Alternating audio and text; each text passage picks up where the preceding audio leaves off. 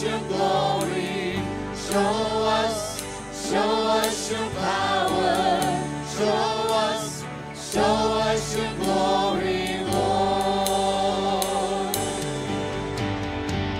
Show us your glory. Show us your power. Show us your glory, Lord. Show us your glory. Show us your power. Show us your glory, Lord. Open up the heavens, we want to see you. Open up the floodgates, a mighty river flowing from your heart, filling every part of our praise. Open up the heavens, we want to see you. Open up the floodgates, a mighty river flowing from your heart, filling every part of our praise. Hallelujah. Give him praise this morning, church. Give him praise. Hallelujah.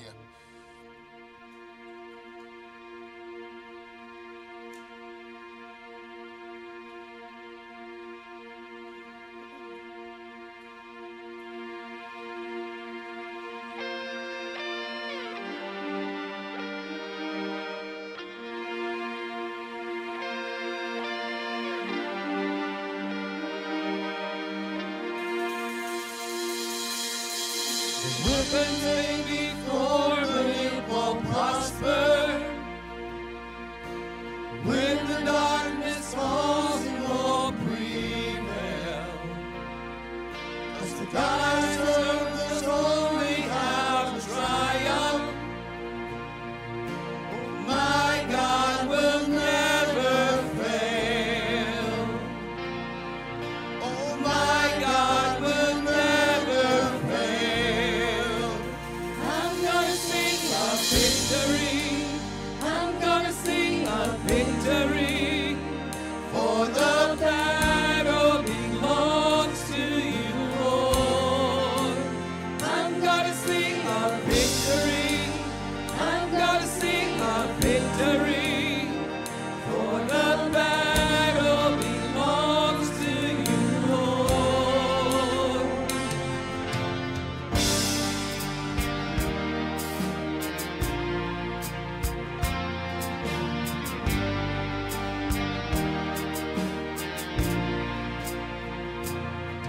There's power in the mighty name of Jesus. Every war he wages, he will win. I'm not backing down from any giants. I know how the story ends. I know how the story ends. I'm gonna sing of victory. I'm gonna sing of victory. For the battle belongs to you, Lord. I'm gonna sing of victory. I'm gonna sing of victory. For the battle belongs to you, Lord. I'm gonna sing of victory. I'm gonna sing of victory. For the battle belongs to you, Lord. I'm gonna sing of victory. I'm gonna sing of victory. For the battle belongs to you, Lord. You take what the enemy meant for evil, and you turn it for good. You turn it for good.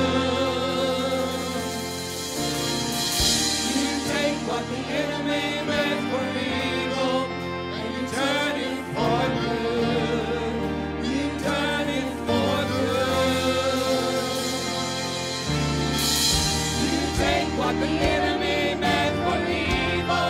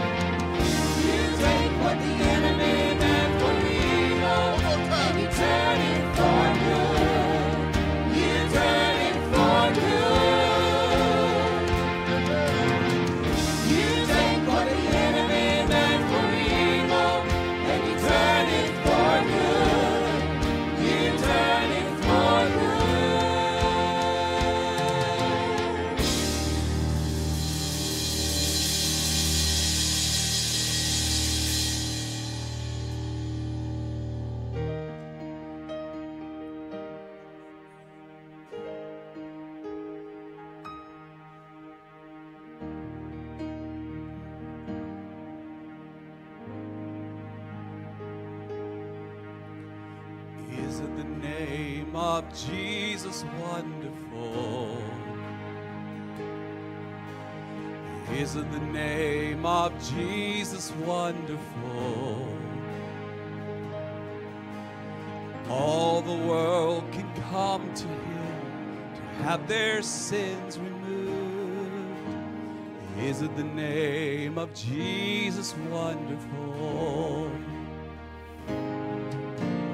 Isn't the name of Jesus beautiful? Isn't the name of Jesus beautiful?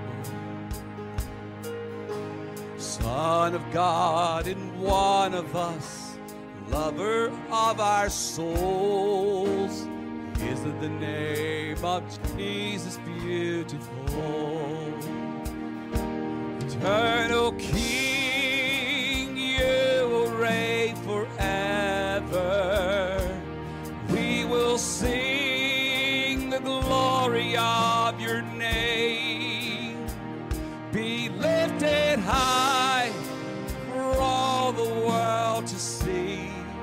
Your name is all they need. Your name is all we need. Is the name of Jesus powerful? Is the name of Jesus powerful? Chains are broken when it's spoken. Every knee is bowed. Isn't the name of Jesus powerful? Eternal King, you will reign forever. We will sing the glory of your name. Be lifted high for all the world to see. Your name is all we need. Your name is all we need. Eternal King, you will reign forever. We will sing the glory of your name. We lift it high for all the world to see. Your name is all we need. Your name is all we need. There is freedom in the name. There's healing in the name. There is power in the name. Salvation in the name. There is life in the name. There is no other name but Jesus. Jesus. There is freedom in the name. There's healing in the name. There is power in the name. Salvation in the name. There is life in the name. There is no other name but Jesus. Jesus. There is freedom in the name. There's healing in the name. There is power in the name. Salvation in the name. There is life in the name. There is no other name but Jesus. Jesus. There is freedom in the name. There's healing in the name. There is power in the name. Salvation in the name. There is life in the name. There is no other name but Jesus. Jesus. There is freedom in the name. There's healing in the name. There is power in the name. Salvation in the name. There is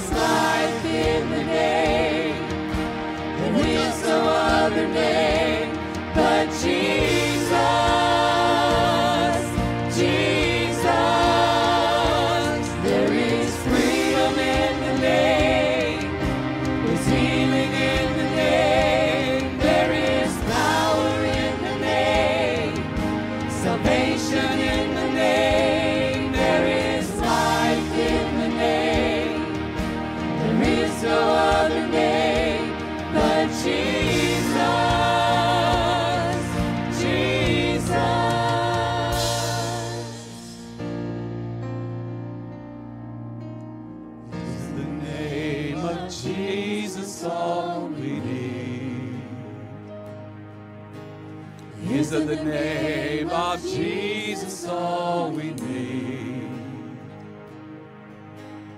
He's the way, the truth, the life, the only way to God. Is in the name of Jesus all we need. He's the way, the truth, the life, the only way to God. Is in the name of Jesus all we need.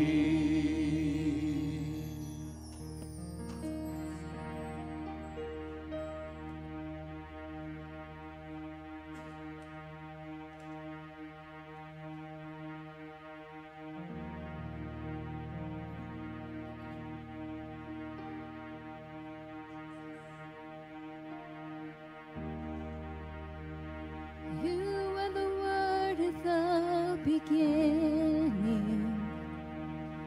one with God the Lord Most High. Your hidden glory in creation, now revealed in you, our Christ. What a beautiful name it is. What a beautiful name it is. The name of Jesus Christ, my King. What a beautiful name it is. Nothing compares to this. What a beautiful name it is. The name of Jesus.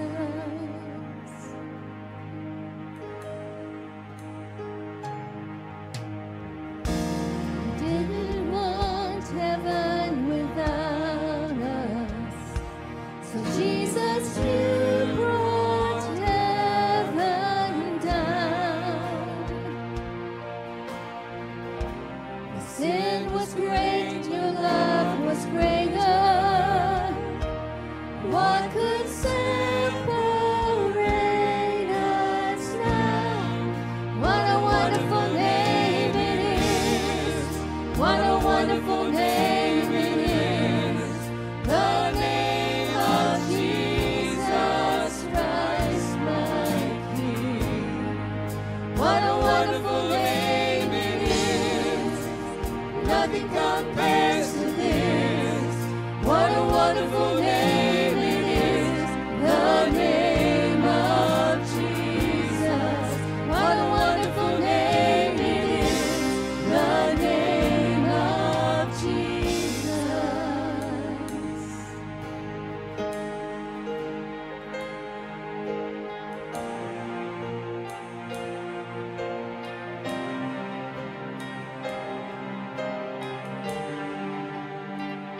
How sweet is your name, Lord.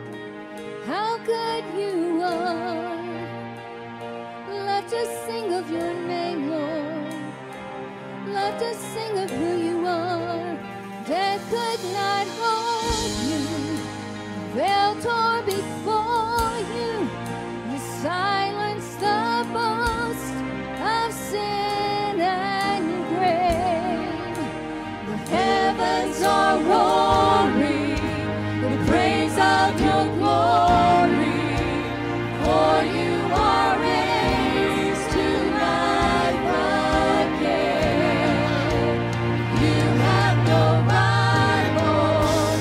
You have no equal.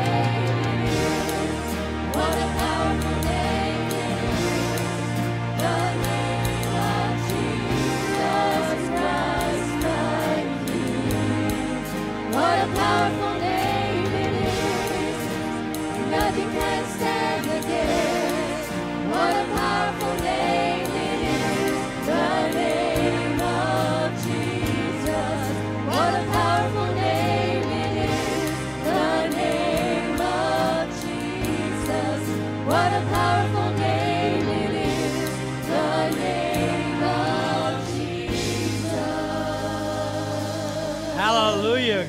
Somebody somewhere give God praise today. God is good. His is the power and the kingdom and the glory forever and ever and ever. Praise God. It's so great to be with you. If you tuned in early, I understood we had a little problem with sound, but it's all working now. So praise God for His blessings and His goodness. And I'm so glad that you're here. I've been looking all morning at different churches. There are a number of churches that are around the state in the Church of God, as well as other churches that have gone back into their buildings this morning. In the next few weeks, hopefully most of us will be able to make that transition. The numbers of cases of coronavirus are still going up, but it seems that the very serious kind and the hospitalizations are going down, and certainly the death rate is going down. And so we're going to believe that that's going to continue, and we're just praying for God to kill all of this. And so we just thank God that the answer of prayer, that God has kept us safe. I got a call over the weekend, and it wasn't from an official, but from a friend that said, how's your church? How are people doing? How many of you have out of work? How many of you got the sick and in great need? And so I want to just tell you that we have been blessed. We have really been blessed. When I sit down and look at our rolls of the people who are coming and the people who are members and the people who are family and friends, we are blessed. In some areas, their churches are decimated by what is going on in their communities, but we have been blessed. And other pastors that I've talked to in our communities, and I'm talking about Irwin, Ben Hill, and Wilcox, I'm telling you, we are all really and truly blessed. And so thank God for His goodness. I want to just say happy birthday. According to my list, Vicki Young had a birthday today. Kevin Merritt turns the big 50 tomorrow. Andy Phillips' birthday is Tuesday. Kim Kegabines is Wednesday. Glenn Dunn's is Thursday. And if I can find somebody that's Friday, I'll tell you about it later. But every day we got somebody having a birthday. Now, here's the only thing I want to say to you is I don't have any cake. And so if I've got 5 people having a birthday, surely, and I know I missed one yesterday, but so don't get on me too bad. But there's 4 others that could just share their cake with us, okay? And so we love you, and happy birthday to you. Happy anniversary. There are several in the month having anniversaries. We love you. We praise God for His goodness and grace. And so let me tell you also that in the Church of God, our camp meeting, which is always, actually the first week of June, is not going to be this year. All the youth camps have been canceled. We have moved the camp meeting into the latter part of July. I think the 20th or 21st. During the first week of June, they're going to be playing videos on the state office website and Facebook page of old camp meetings. And so that might be something that some of you that have been around a few years might really enjoy. Going back there, they're talking about playing some that they had videoed before we closed the tabernacle in. So that's a number of years ago. And so it should be quite interesting, because through the years we've had some mighty grand preachers that have ministered in our camp meetings and taught in our camp meetings. And so I want to talk to you today. I'll talk to you about my new series that begins this morning and goes for the next 4 weeks anyway. I'm going to ask you, what will you leave behind? You know, we've had a lot of talk about death. We've had a lot of talk about issues. We've had talk about all the corona deaths. We've seen all the movie stars that have died, doctors that have died, influential people through the world that have died. So what will you leave behind when you're gone? The Bible says it is appointed once unto man to die, and then it kind of gives us a comma and says, and then comes the judgment. So I want to know, what are you going to leave behind? So we're going to talk about that over the next 4 weeks. I'm going to lay the foundation today after I throw my remote down and finally try to pick it up. It's further to the floor than it used to be, by the way.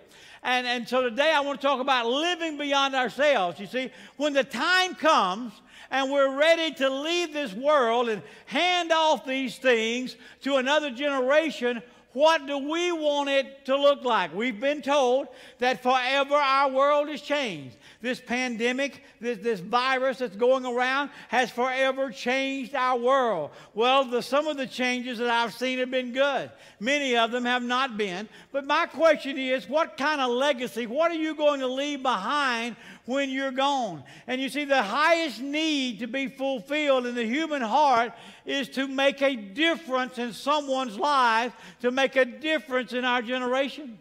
And Psalms 112, verse 6, here's the way it begins.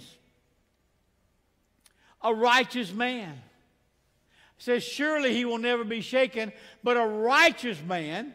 Now, this doesn't mean you've got it going on. This doesn't mean you're perfect. This doesn't mean that you're holy and all that. Really, it only means that a man or a woman, a person who is headed in the right direction because you've had a right relationship with God. You've had a relationship with God where God made everything in your life that was wrong right. And the Bible says we're the righteousness of God in Christ Jesus. And because Jesus came into this world, we are now on a righteous path of life, that every man, woman, or child who calls on the name of the Lord, he will be saved. And this says a righteous man will be remembered forever. So the goal of righteous living is to live it in such a way that the generation after you, after me, talks about the inspiration they received from our lives.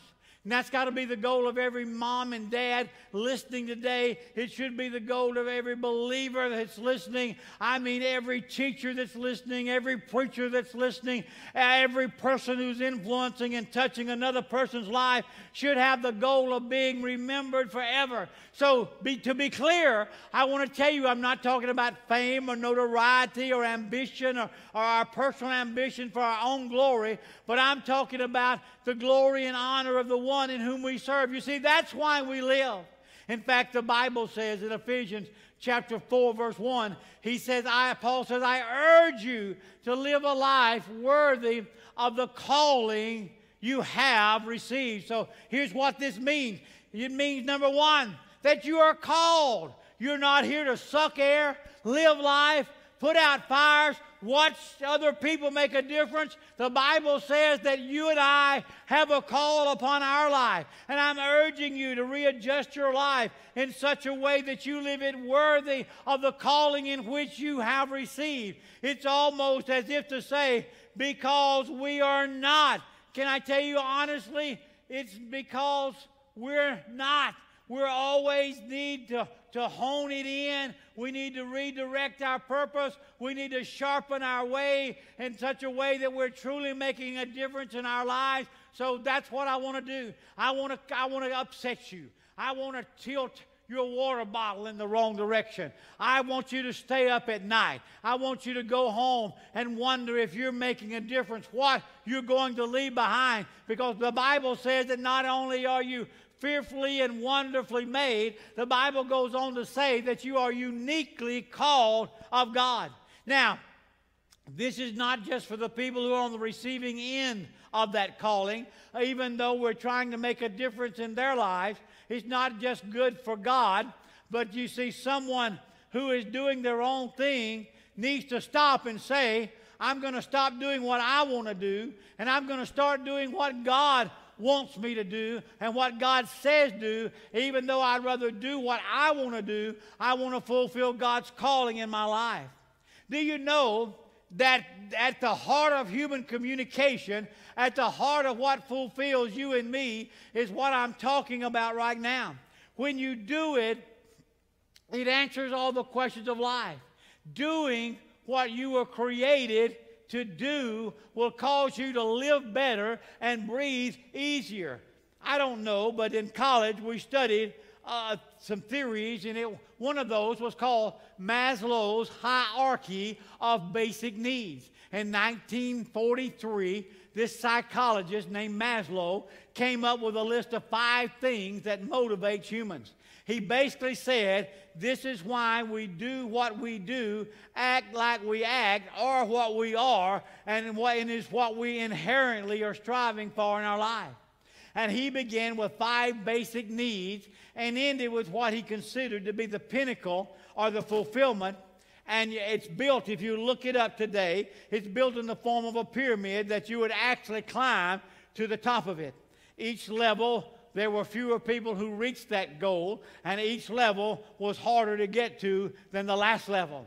And so you had to meet the first one in order to reach the second one, and so forth. You couldn't choose 1, 3, and 5, or 1, 2, and 5. You had to take one, and when you worked through it, you would get to 2. And when you got to 2, you could work through it and get to 3, and so on. And over the past 70 years or so, those who studied this type stuff have begun to develop even more, and today they are 8 different things, and I'm going to give them to you this morning, and the last one is super powerful. So there are 8 basic needs that people have in this life. I'm not talking about your neighbor down the street. I'm not talking about your cousin, your uncle, your aunt, your mama, your daddy, or your children. I'm talking about all of us, okay? So the very first one I want you to understand is physical needs, okay? Physical needs are the most basic needs that we have in our life. It's the most basic of that is air. We breathe, we eat, we sleep. We have our basic needs met. We need food, water, shelter, warmth. We need those type of things in order that we might exist. And then secondly, we have safety needs. Every one of us needs protection from the elements. We need security. We need order. We need laws. We need limits. We need stability. That's what's happening. That's the problem that we're having with our children today. So many parents are trying to be their children's best friend. They don't need you to be their best friend. They got friends out there. They're usually about the same age as they are. What they need is for you to be their mama or their daddy. And they're looking for limits. And they're going to push the limit until they find out where that line is. They need limits because limits give them security and give them stability, and that's the reason they keep pushing. So you need to understand, set the limit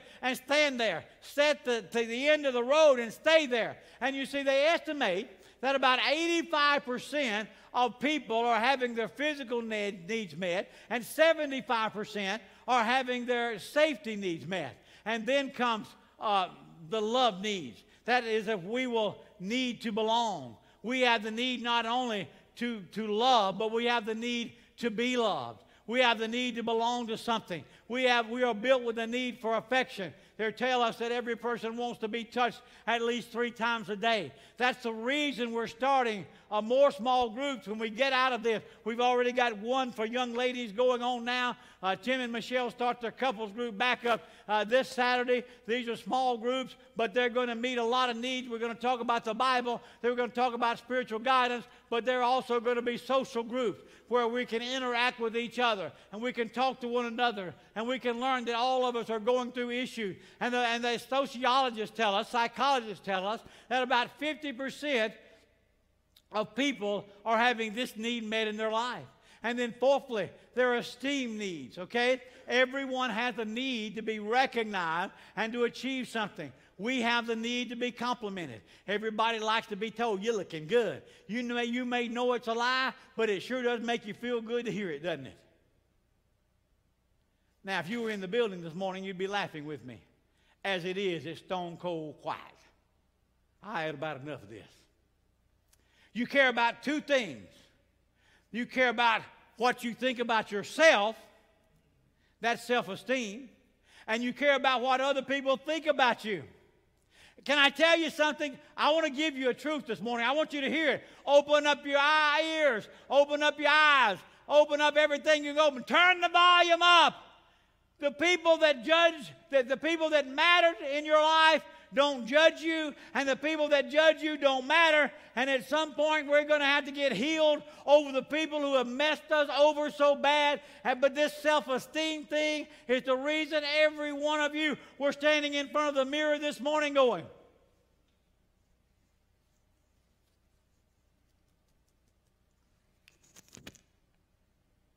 you didn't know I was at your house, did you?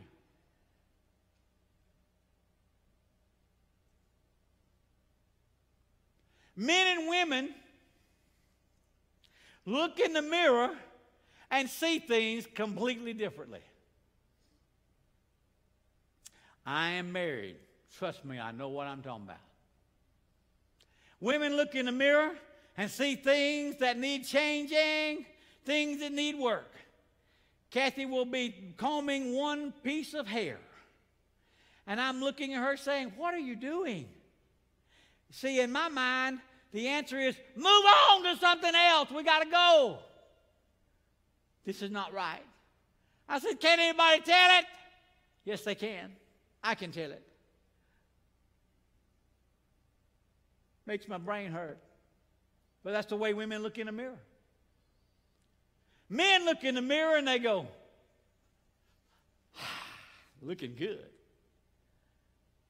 What's up, man? What's up, world? And we think when we look in the mirror, we got it going on. Matter of fact, that's the reason that overlarge people are so overlarge, especially men, is we look in the mirror and we look skinny. We got one of those mirrors that came from the circus. I know. My feeling is if I can get my pants up over my belly, I'm looking good. And if I had to buy bigger pants, I ain't telling you. You understand what I'm saying?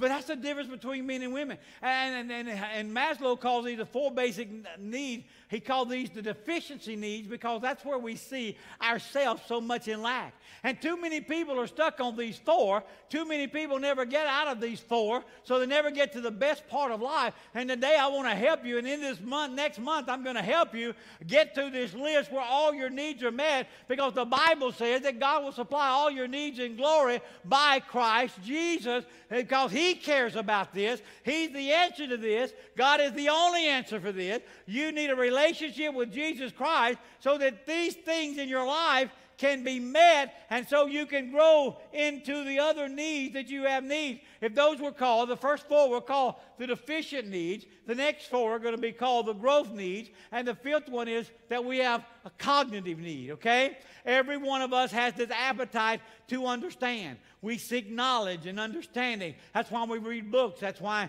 we like documentaries on TV. Kathy's been turning on some things about Yellowstone, and we've looked at seals, and we've looked at sea lions, and we've looked at all kind of animals, many in Yellowstone, many in the Antarctic and the Arctic Circle. I'm telling you, there's some amazing things out there. I've learned a lot of things that I didn't know. As a matter of fact, I can't remember which zoo it was yesterday, but penguins got out, and they were roaming around an art museum.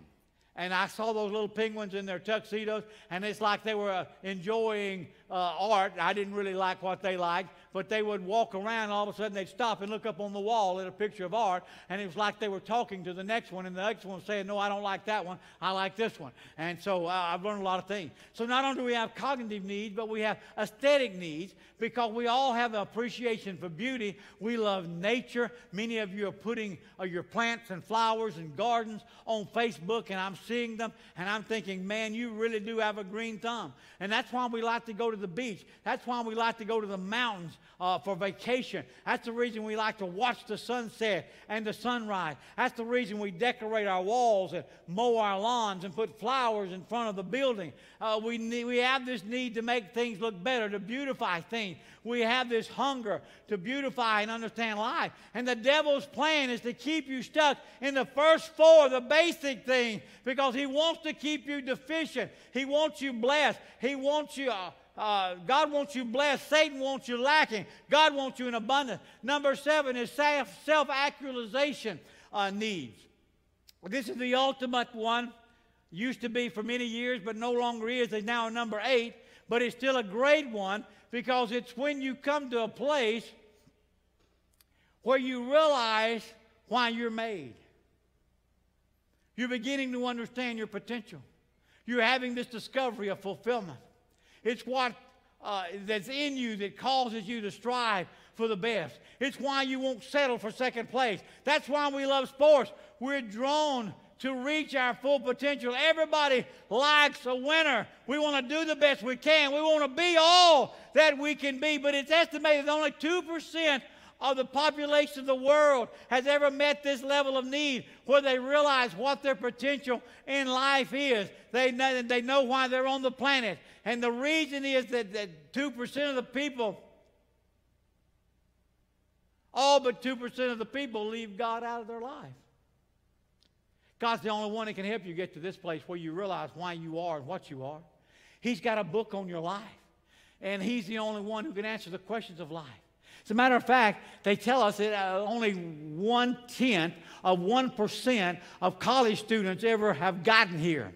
See, you're in the right place.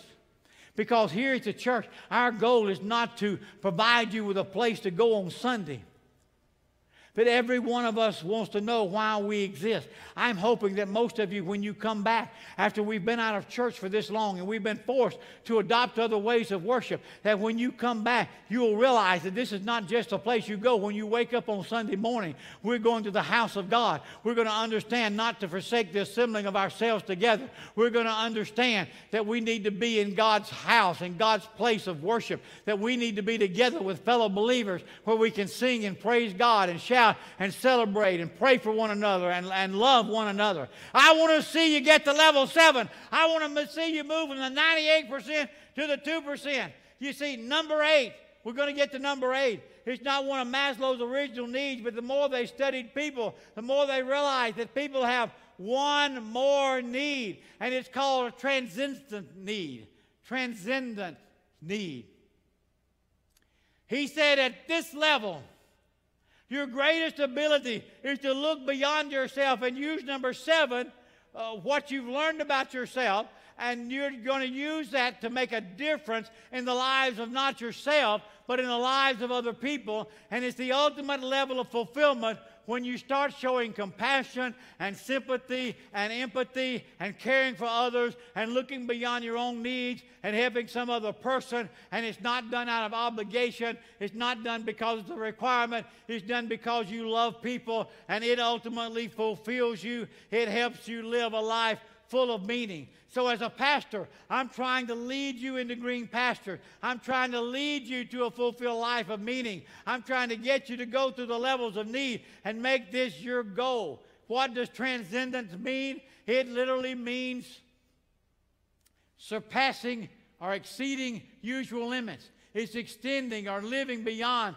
limits of ordinary experience. It means that we're living a life beyond comprehension. Ephesians chapter 3 says God is able to do exceedingly abundantly above all that we ask or think. So I'm come today to tell you, listen to me. You may be stuck at home this morning. We may not be able to open the doors yet. But I'm telling you, God has a calling on your life. And God wants to do something huge in your life. God doesn't want you to meander through life. God doesn't want you to go on vacation just to have a party once a month. God wants to use you for His glory and in the work of the kingdom. And our testimony one day will be, wow, you're an awesome God. Thank you for using me. I refuse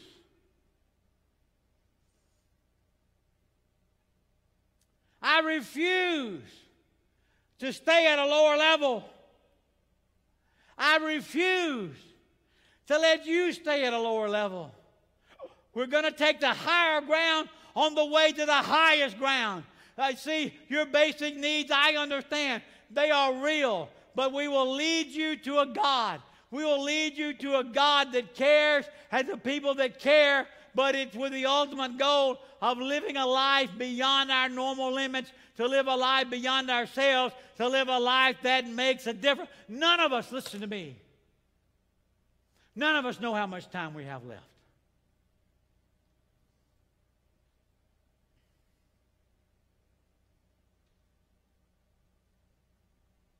I look at how much things have changed since this pandemic started. Babies have been born. People have died. Can I tell you, I don't want to just occupy space in this world until I die, or until the rapture of the church takes place. I want to finish well. I want to finish strong. I've watched many begin this journey of life, and they've started off strong, but somewhere along the way they got sidetracked and they didn't finish strong. They didn't finish well. I don't care anything about just going through the motions. If I did, I wouldn't come in here every day and get in front of this camera and say, I want to touch your life. We want to pray for you and we want to love you. I don't care about going through the motion. I'm not interested in just preaching and listening to music and going home and talking about, wow, we had a good service, and waiting until next week and doing it again. I want to see something happen for the glory of God. I want the rest of my life to count for eternity. I want to make a difference. I want to leave a mark. I want to be remembered. I want to see lives change. I don't want to see somebody pray a little prayer and go on living like the devil. I want to see people whose lives are changed every day. Because I serve a God who's able to do exceedingly abundantly above all that I ask or think. Proverbs 9:6 says in the Message, leave your impoverished confusion and live. Walk up the street to a life filled with meaning. You see, sometimes we live lives that are confused and miserable and hurting. We live lives that have many needs, but the Word says that God will meet all your need according to His riches and glory by Christ Jesus. Not my ability, His riches and glory by Christ Jesus. So God says He wants to touch me. He wants to change me and not just leave me here, but He wants to use me, and He wants to use you, and He wants to change you and touch you, and He wants to use every one of us to make a difference. It's time the Church of Jesus Christ, the Church of God, the Baptist Church, the Methodist Church, the Independent Churches, the Pentecostal Churches, the Lutheran, the Episcopal, Presbyterian, whatever else we may, the Methodist, whatever else we may have. It's time we wake up and make a difference in our world for God. I want to give you 3 things that's got to happen in your life for this to happen. 3 things. I've given you the introduction. Now I'm going to give you the meat. 3 things. Number 1, for this to happen in your life, you've got to love God passionately. You've got to want to live a life that makes a difference. If you want to live a life that matters, you can't do it by yourself. The only one who has the potential of your life in His hands is God. And if you don't connect to Him, you can't find it. The Apostle Paul used his argument as a way to win people to Christ. When he would talk to lost people, he would tell them there was a reason that they didn't have the meaning of life. And Paul was witnessing to people who were worshiping an idol, a cold, dead idol. And under the bottom of the statue was his name. And under the bottom of one of these statues, his name was unknown. He was an unknown God. They didn't know who He was, what He believed in, what He cared about. They didn't even know who they were worshiping. They were just afraid of offending some God they had missed. And so they put the unknown God in line with all their other gods. And Paul told them the God that he was talking about was the God who had made them, who was not made of stone or wood. In Acts chapter 17, it says, from one man He made every nation of men that they should inhabit the earth. He said He did it with intentionality. Before Adam, He already had you and me on His mind. He picked out a time on the timeline of this world to put you and me. And the Bible goes on to say, and He determined the time set for them and the exact times and places where they would live. So I'm telling you, where you are is not random. Verse 27 says, God did this so. Why does that mean? That means God had a reason for doing it this way. You and I weren't supposed to live in the 1st century. Pastor, I'd really like to live back in Bible times. No, you wouldn't. You weren't supposed to live back there. If you were supposed to live back there, you would have lived back there. God put you on this place. God put you here. God said, I'm going to give you the meaning of life. He did that on purpose. He wanted you to ask what the meaning was. Why? So that you would ask, because He's the only one with the answer. He wants you to ask Him. He said God did this so that men would seek Him and perhaps reach out for Him and find Him, though He is not far from each one of us. You're one prayer away from God getting involved in your life. And the answer to the question in life being answered for you.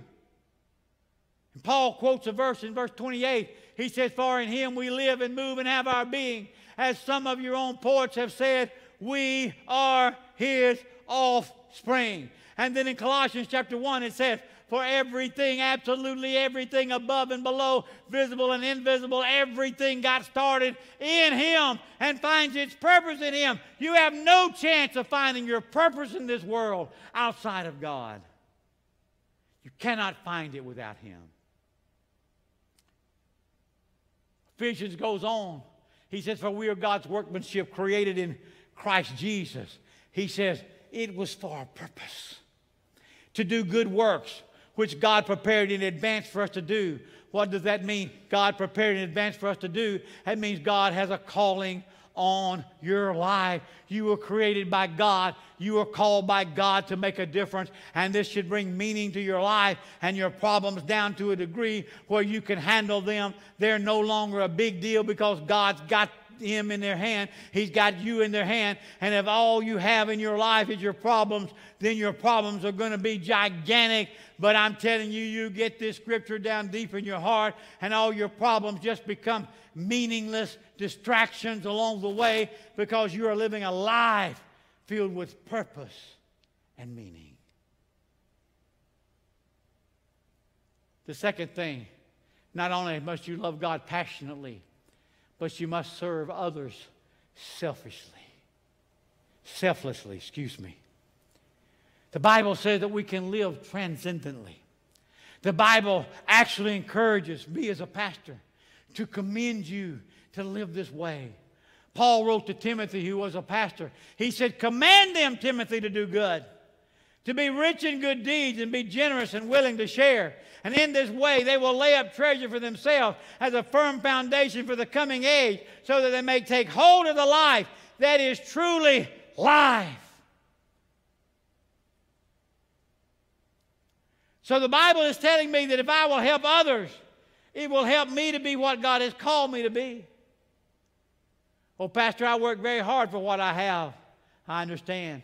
But everything you have is by the blessing of God. Love others. Command them to do good. Encourage them to do better. Encourage them to reach out to other people. Psalms 112 says, they share freely and give generously to those in need. Their good deed will be remembered forever. They will have influence and honor. Doing for others does something for you. Every kind deed does not count in glory. If you just feed a belly and don't share the gospel, it doesn't count. Because full bellies go to hell just like empty bellies do. But we've got to learn to connect the good deeds with the good news. Social justice without spiritual justice is not justice. Spiritual justice without social justice is not justice. We're to combine spiritual and social. We're to meet the needs and tell them about Jesus. He is the healer of their bodies. He is the Savior of their souls.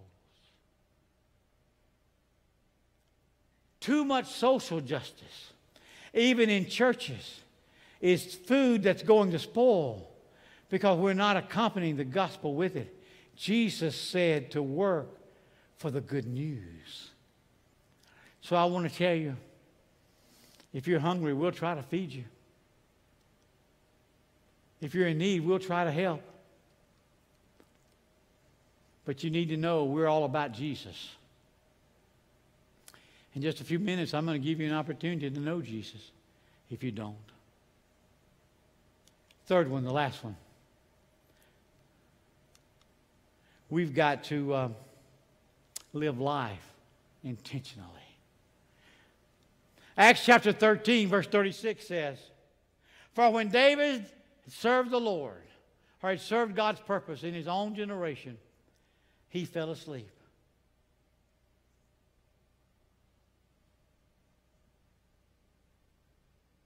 When I die, I want to know I've done what God called me to do. That the vision He put in my heart was completed. I want to hear Him say, well done. Can I tell you one of the greatest pressures of ministry? One of the greatest pressures of ministry. It's not the hours or the preparation or the schedule. It's the fear of not making a difference.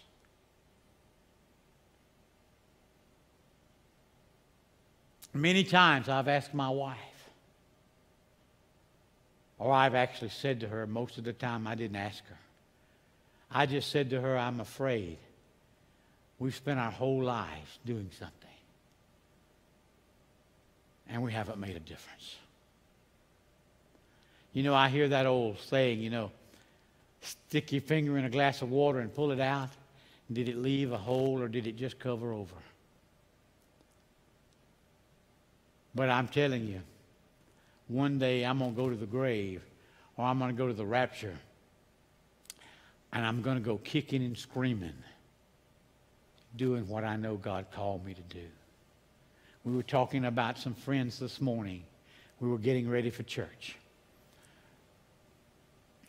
And we talked about how some of their lives had went and how our life had went. And my answer has now become, it's been a pretty good ride, hasn't it? Certainly it's not over, but it's been a pretty good ride. Because God is good. I want to tell you today, when you follow God, God will use you to make a difference. I want to leave behind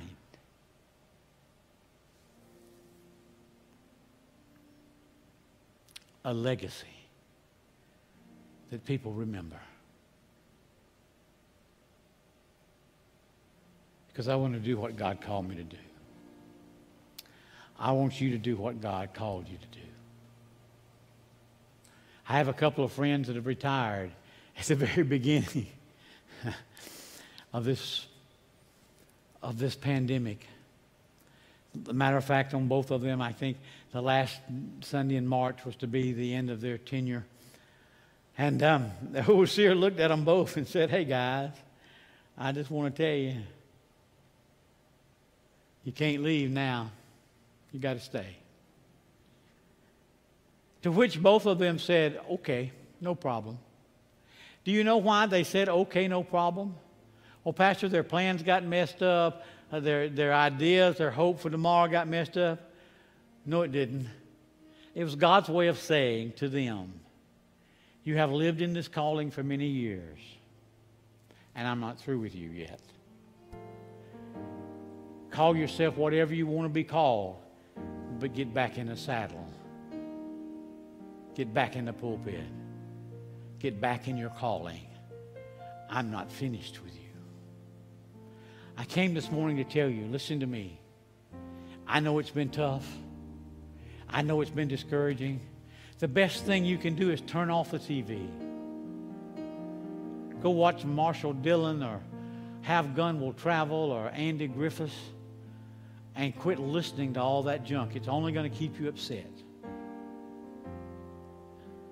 I believe the pandemic is real. I believe the virus is real. But I'm believing the media is playing it up just to terrify us. I'm telling you, God is good. And I belong to God, and you belong to God. And we're not going out until He says it's time to go out. And soon we're going to be back here worshiping together. And I'm a realist. I know what it's going to be like. But I'm going to be with you, and you're going to be with me. Okay. This morning, if you don't know your purpose and you don't know your calling, it may be because you don't know Jesus Christ as your Savior. Maybe at an early age or years ago, you accepted Jesus and you said, Lord, forgive me, come into my heart. But since that time or since some point in between then and now, you've turned your back on your walk and you've turned your back on relationship. You need to rededicate your life to the Lord. I want to encourage you this morning to pray this prayer with me. You ready? Pray this prayer with me. Dear Jesus, forgive me of my sins. Come into my heart. Change me from who I am to who you want me to be. by faith, I accept your forgiveness and repentance of my sins. If you're watching by Facebook and you can, I'd like for you to, if you prayed that prayer, text me, I prayed that prayer. If you don't want to write all that out, it's IPTP. I prayed that prayer. We want to pray with you. We want to be your family. We want to love you.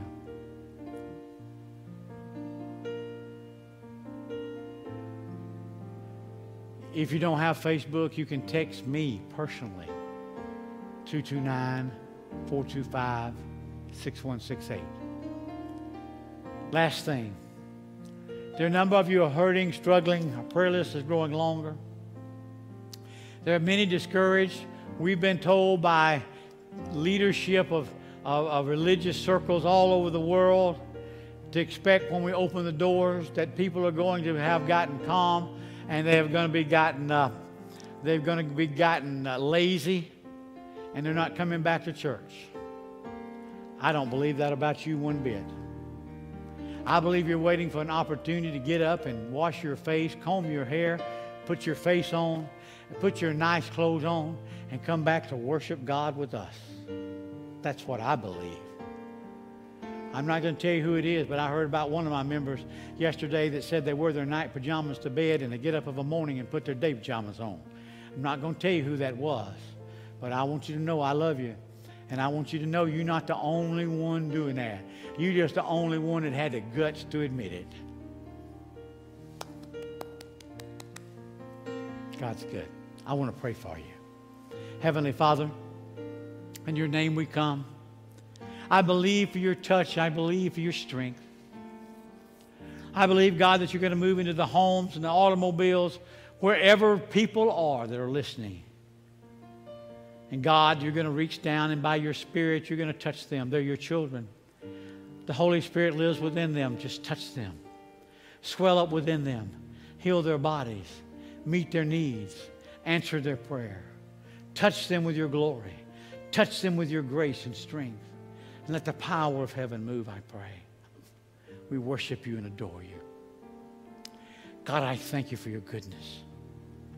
Let the Holy Spirit settle. Thank you, Lord. Thank you, Lord. Amen. If you have a prayer request, please send it to us. We want to pray with you. Now, I want to tell you tonight, I'm preaching right where we're living. Jesus said to Peter, Satan has desired to sift you as wheat. That's where I'm preaching tonight. I want you to be back.